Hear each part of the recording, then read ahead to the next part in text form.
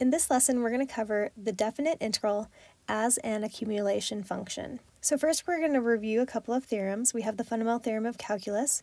It says suppose f is continuous on the closed interval from a to b. Number one, if g of x equals the integral from a to x of f of t dt, then when you take the derivative of this, you get g prime of x is equal to f of x. So the derivative of the integral is equal to the original function.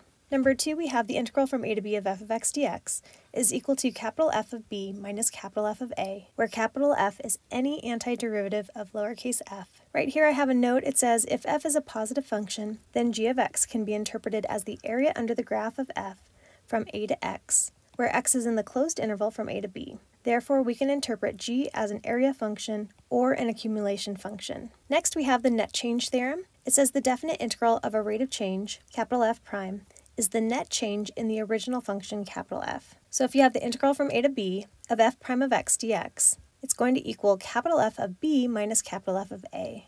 And right here we have a note, another way to interpret the definite integral, the integral from a to b of f prime of x dx. It's an accumulation of the change in f over that closed interval from a to b. You can also rearrange the terms in the net change theorem where you have the final amount, f of b, equals the starting amount, f of a, plus the integral from a to b of f prime of x dx. This example says if we have the derivative of capital F of x and it's equal to f of x, we're also given that capital F of 1 is equal to negative 2, then we need to find the integral from 1 to x of lowercase f of t dt. So since we're given capital F prime of x is equal to lowercase f of x, instead of f of t right here, we're going to replace this with capital F prime of t. So now we're going to evaluate this definite integral.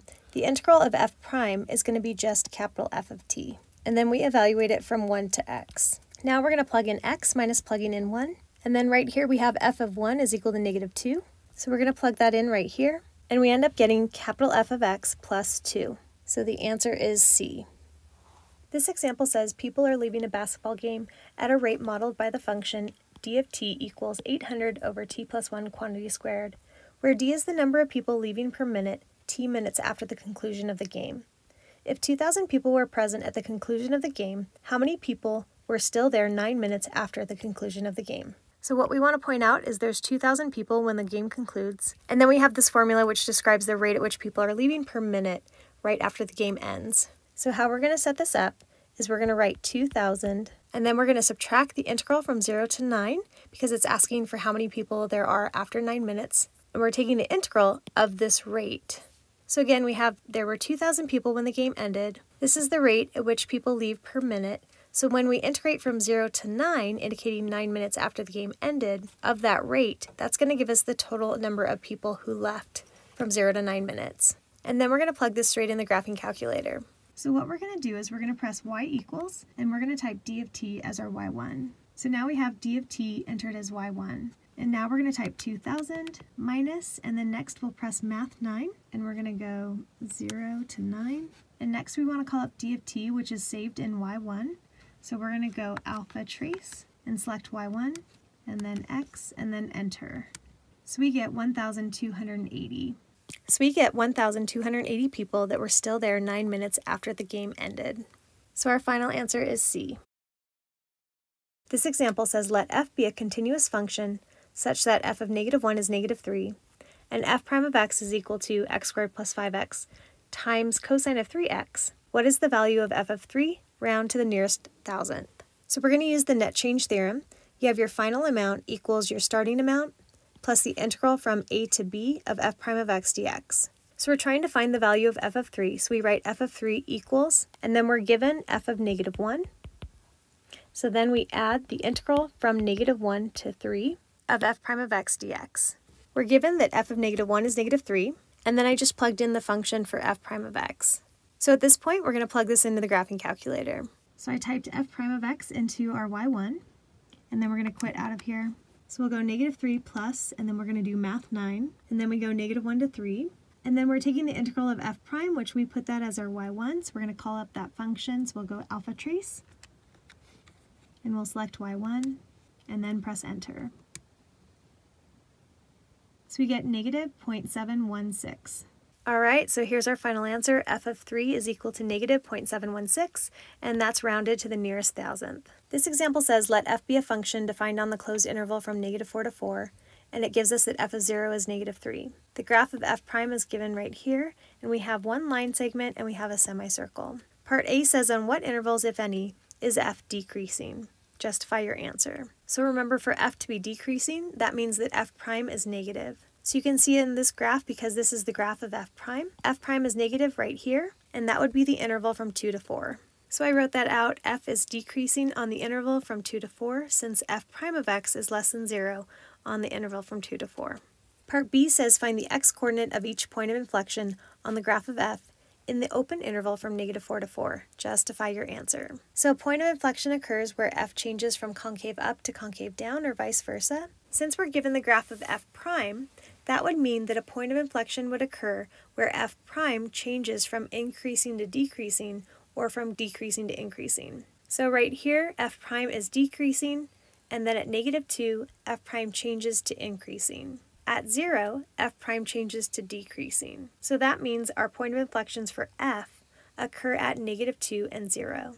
So I wrote that out. F prime changes from decreasing to increasing at x equals -2, and from increasing to decreasing at x equals 0. Therefore, the graph of f has points of inflection at x equals -2 and 0. Part C says find f of -4 and f of 3. So what we're going to do is we're going to use the initial condition that f of 0 equals -3. So we set this up as f of -4 equals f of 0 plus the integral from 0 to -4 of f prime of x dx. These are out of order, so I'm going to flip this around, and I'm going to plug in -3 for f of 0. To flip these, you bring out a negative, so we have -3 minus the integral from -4 to 0 of f prime of x dx. So now that we have this integral, it's going to be the area under the curve of f prime of x from -4 to 0. So we're going to find this area right here that's under the curve from -4 to 0. And the way I want to do this is we have this rectangle right here. Let me draw it real fast. So we're going to take the area of this rectangle, which is 4 by 2, so 4 times 2 is 8, and then we're going to subtract the semicircle. So when we take the rectangle and we subtract the semicircle, that will leave this shaded region down here. And that shaded region is the area under the curve of f prime from -4 to 0. So again, the area under the curve is the area of the rectangle, so 4 times 2 is 8, minus 1/2 pi and then r squared. This makes 4 divided by 2 is going to be 2, and then we still have pi. We distribute the negative, and we end up getting -11 plus 2 pi. Next, we're going to find f of 3, and we're going to set up the same way. We're going to go f of 3 equals f of 0, and then plus the integral from 0 to 3 of f prime of x dx. f of 0, again, is -3. And then this represents the area under the curve of f prime from 0 to 3. So for the area under the curve from 0 to 3, we have this triangle right here. The base is 2 and the height is 2. It's above the x-axis, so its value will be positive. Then we have this triangle which is below the x-axis. Its base is 1, height is 1, and we'll subtract this because it's below the x-axis.